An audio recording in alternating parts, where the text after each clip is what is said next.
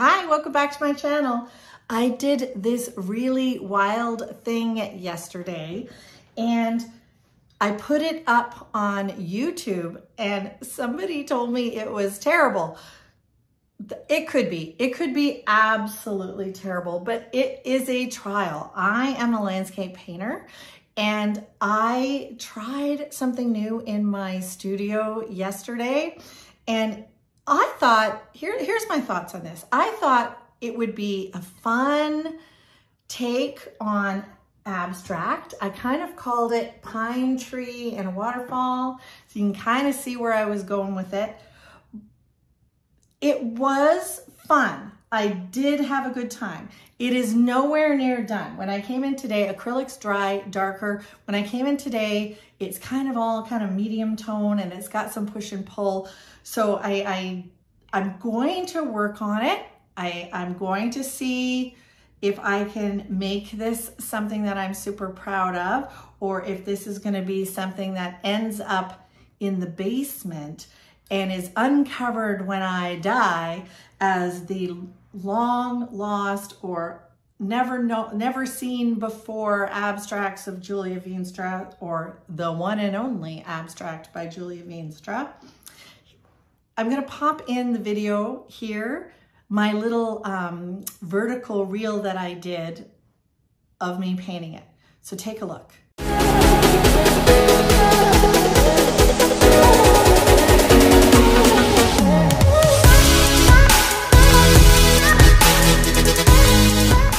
Okay, what did you think? Did you like it? When I rewatched the video, there's stages where I'm like, oh, I like that, you lost it. So that must be how abstract artists maybe work. Maybe there's things that they lose when they paint over something, or that they wish they had not painted over. If you're an abstract painter, let me know. But I think there's potential. I'm not going to give up.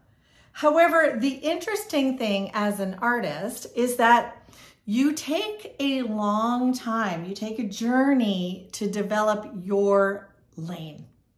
You have imagery that people recognize, you have paintings that they say, that's a Julia Veenstra.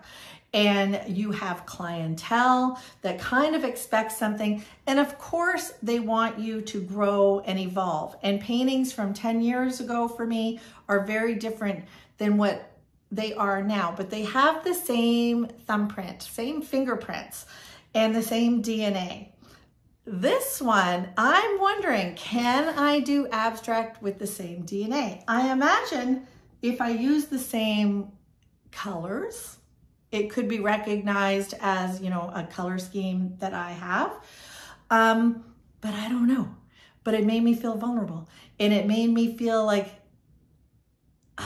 that if I show it, I'm going to be judged or something like that. Isn't it interesting as an artist how we want to be admired and our work loved and collected, and we're afraid to stray even just a little bit in case we lose it all. We lose all of our following, we lose everything because we've gone a direction that doesn't matter, that they don't like.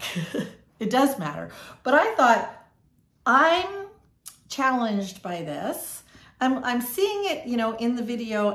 I don't mind the color balance because I do understand color and balance, but now it's tonal a little bit and maybe pattern, and maybe I need to vary the stroke width and stuff like that. So I'm not quite sure how I'm going to adjust it, because when I paint, I like to paint on a fresh canvas. I like the feel of fresh canvas. I do layer, but it's not, with great big huge textures underneath. I dreamt even last night about, do I sand off areas to get that back? I don't know. I don't know where this painting is going, and it may end up in my basement, as I said. And when I die, my children find it and say, what the heck were you thinking, Mom? If you'd like to follow along and see what I do sometimes, I might make a YouTube abstract series series, and maybe I will. Maybe I videotape every time I try an abstract and throw that in as something in my living and working artfully YouTube channel. Let me know if you like the idea. Let me know if you'd be interested. Let me know if you're an abstract artist and you can give me some tips.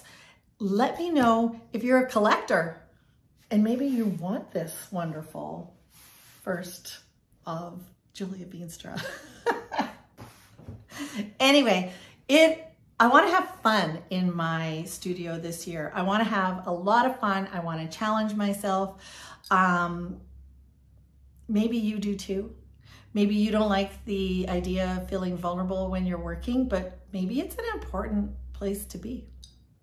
So as I evaluate my new year and my goals for my new year, I don't just want them to be, gallery oriented or financially oriented. I want growth as part of it. So come along, grow with me, subscribe, like the video, hit the bell for notifications so you see when I put up something crazy. But I want to hear your thoughts.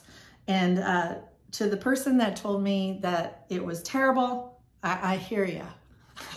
I don't necessarily agree that it's terrible. I think it has some work to do. And see you in the next video.